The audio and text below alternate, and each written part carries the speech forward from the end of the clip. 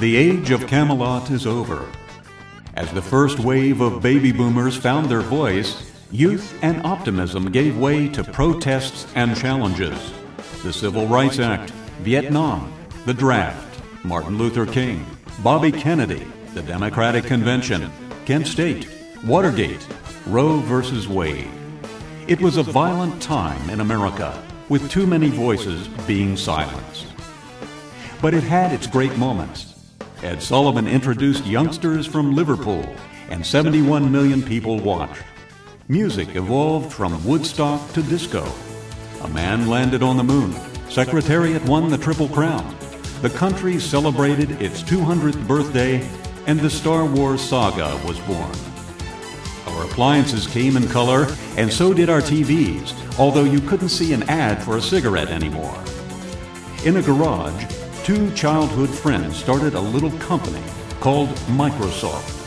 And in an office building in Washington, D.C., some burglars got caught in the wrong office at the wrong time.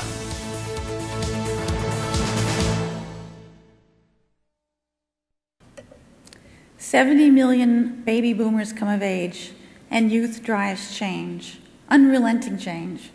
There is social conflict, protest, civil rights, the draft, the first Earth Day, Watergate, Roe v. Wade, women's lib. It's the era of hot pants, the pill, hippies, disco, the smiley face, the Pepsi generation." Promotions respond to 1.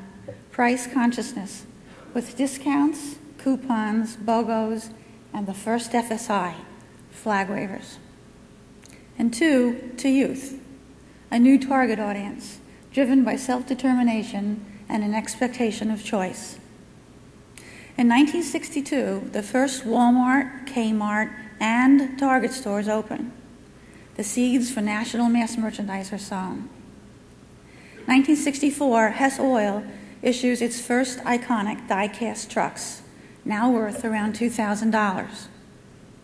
S&H Green Stamps issues 3 times as many stamps as the post office. The S&H catalog becomes the largest single publication in the U.S. Cigarette ads are banned from TV in 1971, and ad budgets shift to promotion, sponsorship, direct marketing, retail display, and print. 1973, Campbell's Soup launches labels for education, blending continuity with cause marketing. Pepsi fields the Pepsi Challenge, sampling disguised as a blind taste test, and gains share from Coca-Cola in supermarkets. McDonald's launches Happy Meals in 1979 and quickly becomes the world's largest toy manufacturer. The same year, P&G sponsors Special Olympics, issuing coupons that make a donation with each purchase. After 42 years as the Premium Advertising Association of America, PMA becomes Promotion Marketing Association of America in 1976, and we dropped the of America in the mid-90s. PMA starts both the annual marketing conference and the annual law conference in 1978. Social conscious touches marketing, environmentalism blossoms, brands take promotional cues from consumer values. And soon, half a world away, a wall will come down.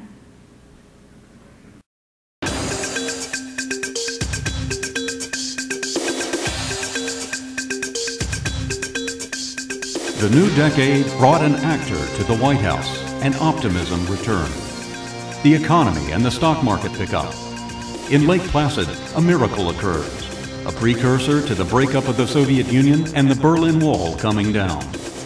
Cable television changes viewing habits, and 24/7 stations defy the naysayers. TV brings us the car chase of the century and the trail that followed. The computer becomes personal, and a company stops Super Bowl traffic with a 60-second spot as important to the viewer experience as the game itself. Technology quickly progresses. The internet enters our lives, along with the cell phone. Was it only 20 years ago? Products and brands changed too. Ma Bell broke up. Coke tried a new taste. Memorizing trivia was in. A woman was nominated for vice president. A governor from Arkansas was elected president. Hanging chads got in the way of another president. And all the world worried about Y2K.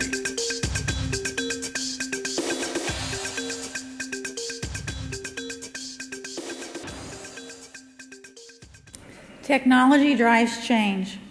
From IBM's first PC in 1981 to Apple's Mac in 1984, of course. And Gen X, born between 1962 and 1982, is adept with technology. Promotion strategy begins to evolve. It's longer term, more integrated, brand building. New disciplines emerge: loyalty marketing, product placement, and entertainment marketing. 1981, American Airlines launches Advantage, the first ever frequent flyer program. It creates a new currency, miles. Grocers start experimenting with frequent shopper cards. In 1982, E.T. nibbles on Reese's Pieces and a product placement feeding frenzy begins. In 1983, PMA creates the Reggie Awards to honor the 10 best promotion campaigns in the country. In 1984, the Olympics open to corporate sponsorship for the first time, signing 34 proud sponsors for the Summer Games in Los Angeles. 1988, Kmart and CBS run Watch and Win, match the numbers on air with numbers in Kmart Circular, and 1 in 20 households play along. Supermarket scanners get wider distribution and deeper data. Retailers flex their muscle and control more of the conversation with consumers. Manufacturers respond with category management and account-specific marketing. Cautionary tales emerge. New Coke debuts in 1985, and consumer backlash quickly kills it. It's the foreshadowing of word of mouth and the growing power of the consumer. Traditional media fragments. Direct marketing shifts from the envelope to the screen. Marketing becomes a targeted two-way conversation, and consumers savor individual choice. In 1991, the internet becomes public and changes everything. The information age explodes. We're a global village, a 24/7 economy, always on. Commerce and marketing migrate online. Bricks become clicks. Meanwhile, offline, retailers consolidate. Big box chains replace independents. Dollar stores emerge. In 1992, pop culture influenced Bark to run the Soviet Union going out of business sale. So Barks took from the headlines the collapse of the Soviet Empire and turned authentic artifacts into premiums. Barks wins the Super Reggie. Marketers also begin to understand that loyalty marketing is more than continuity of purchase. It's about creating an emotional relationship with the brand. Experiential marketing comes of age. In 1994, Saturn invited its owners to a homecoming in Spring Hill, Tennessee, to see where their cars were made. 40,000 came, proving that brand equity can be a living, breathing experience. And Saturn wins a Super Reggie. New product introductions are over-the-top PR events. Windows 95 launch included simultaneous events in Australia, Cuba, Poland, the UK, and US. Jay Leno created a webcast at Redmond headquarters to coincide with Midnight Madness store openings in the US. Microsoft sold 1 million copies on opening weekend. M&M Mars celebrates the birth of blue M&Ms by turning the lights of the Empire State Building in New York blue. Pepsi Stuff launches in 1996. McDonald's has a run on its Teeny Beanie Babies Happy Meals in 1997. 1998, Google launches, COPPA becomes law, and marketers need parents' permission to interact with kids under 13. There are new elements for marketing and new models for retail. Amazon, eBay, PayPal. In 2000, Survivor debuts, spawning both reality TV and televised product placement. Marketing and pop culture fuse ever tighter. We are doing well until September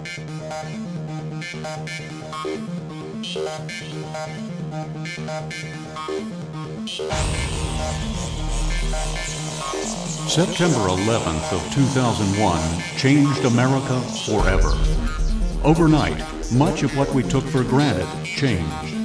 The Daily Mail becomes a threat. Airline travel means long security lines, and an abandoned car or parcel sends alarms. We suffered through 2 recessions, the collapse of long-standing businesses, and a housing crisis. Mother Nature unleashed her fury. Global warming, Hurricane Katrina, earthquakes and tsunamis in Haiti, Chile, the Pacific, and Indian Ocean. Yet, the world also reached out and touched each other. There are signs of compassion as volunteers across the globe help those in need. Facebook, YouTube, and Twitter create entirely new modes of communication and writing styles. And across North Africa, these are the media that facilitate a revolution for freedom. The hardware keeps up with our seemingly insatiable need to be connected, from iPod to iPhone, from the iTouch to the iPad. Wi-Fi allows freedom of movement, and DVRs, TiVo, and Hulu allow us freedom from prime time. The faces of our nation change too. We have an African-American president, a woman Secretary of State, and an emerging multicultural majority. We are a resilient and entrepreneurial society. Economic and business frailty open up new global opportunities. Emerging countries become the new frontier. More highly educated populations develop new technology, and there is a new order to the world economy.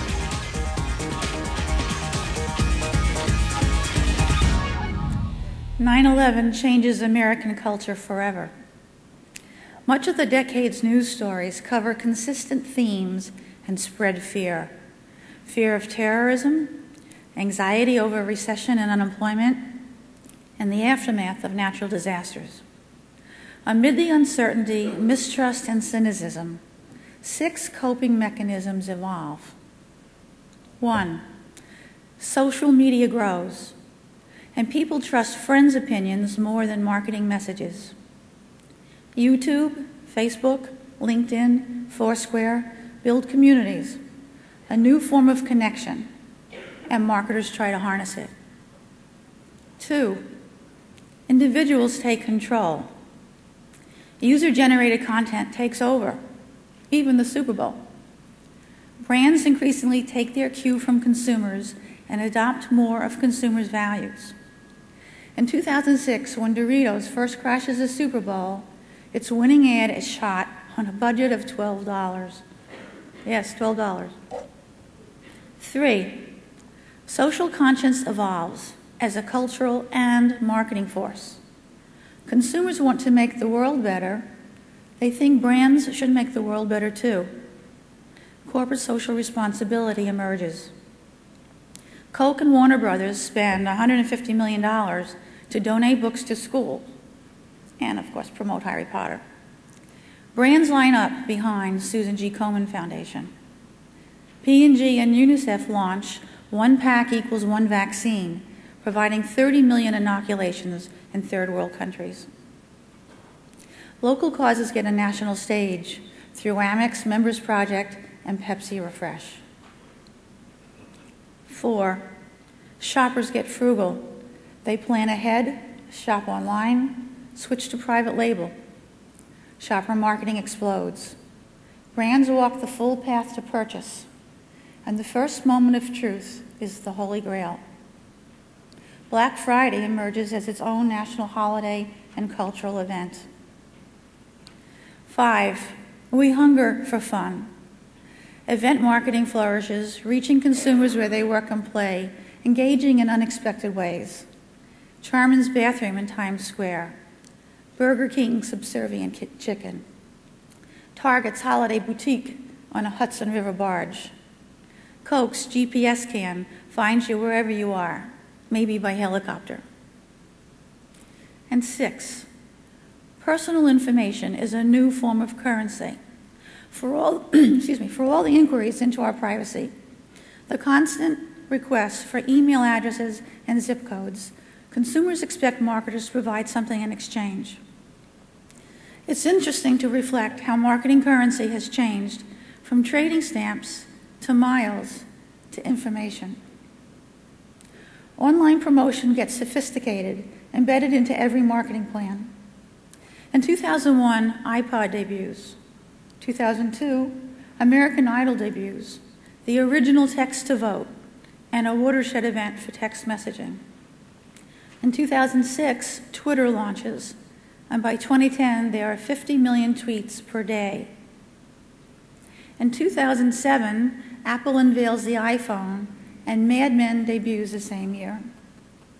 And last year, Old Spice posted Isaiah Mustafa on YouTube in a bath towel to respond directly to celebrity and fan requests from Demi Moore, Ellen DeGeneres, George Stephanopoulos, Apollo Ono on Facebook and Twitter. You see how marketing and culture are so entwined, how pop culture influences marketing, and marketing changes pop culture? Which brings us roughly to today. So what's next? Consumers will lead the conversation. They want information, immediate gratification, entertainment, connection, and transparency. And they want something of value for their times. Brands will endeavor to provide. Things do not change. We change. Marketing is on demand. Customer service is the new marketing frontier. One disgruntled tweet, blog post, product review can mushroom in a nanosecond. Complaints get answered faster, and brand reputation gets hit harder. There is nothing wrong with change if it is in the right direction. Technology carries and transforms our culture. Kindle, Hulu, iPod, iPad, apps. The tools are personal, portable, indispensable. We carry our world in our pocket. Change is the only constant. Insights will drive originality, and emerging technology will serve it up differently, more quickly and more globally. The world hates change, yet it is the only thing that has brought progress. We will keep borrowing ideas from American culture, and we will keep contributing to it. Because culture and marketing are two sides of the same coin, a reflection of each generation's values, its aspirations, its worries, its achievements, and its memories. When you're finished changing, you're finished. Here's to the next 100 years.